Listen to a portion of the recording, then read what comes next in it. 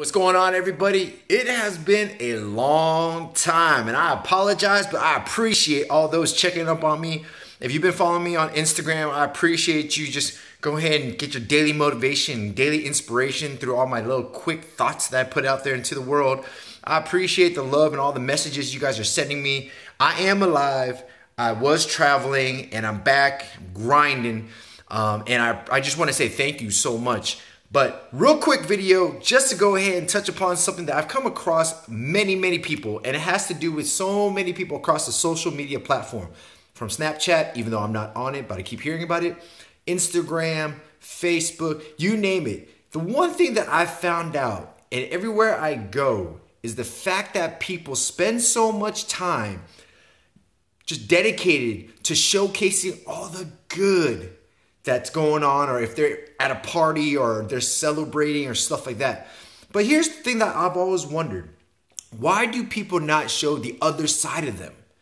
When we talk about being real, when we're talking about being authentic, when we talk about just being 100% genuine and honest about stuff, why are we not showcasing the other side, the struggle, you know, the battles that you have to go through, and just to show that you're real, and not to show that you're constantly just partying and living this lifestyle that people think that you have day in and day out. But the fact that, you know what, you might be in the studio grinding at work. You might be in the gym grinding it out. You might be struggling with yourself, and you might have to put that thought out there just to flush through your emotions.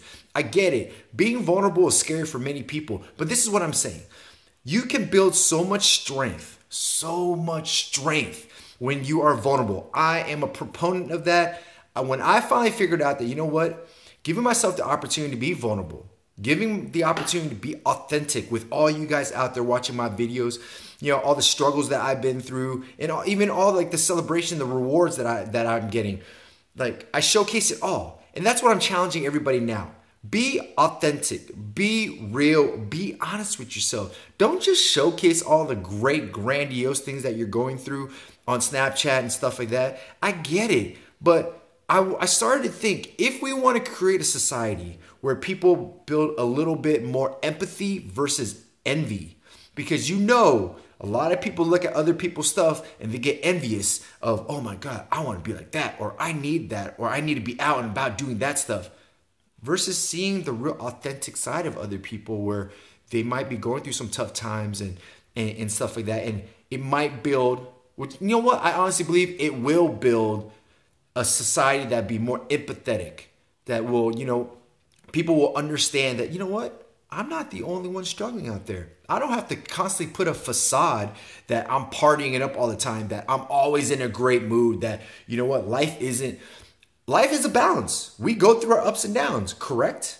So what I'm saying is this: if you're big on this whole social media thing, and I think many of us are, I challenge you to be really authentic with yourself, and be authentic with your people who follow you, and the people who see you and follow you and subscribe to you, that it's okay for you to be vulnerable. It's okay for you to showcase, you know, the things that other people might not see, just because you have an image that you want to live up to.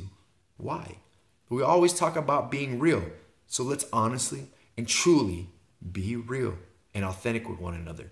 Let me know what you think. Comment below. Let's get this going, people. I want people to be 100 all the time.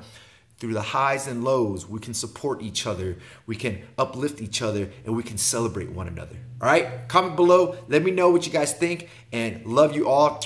Until next time, stay blessed and continue the feedback. I love you. Cheers. Us.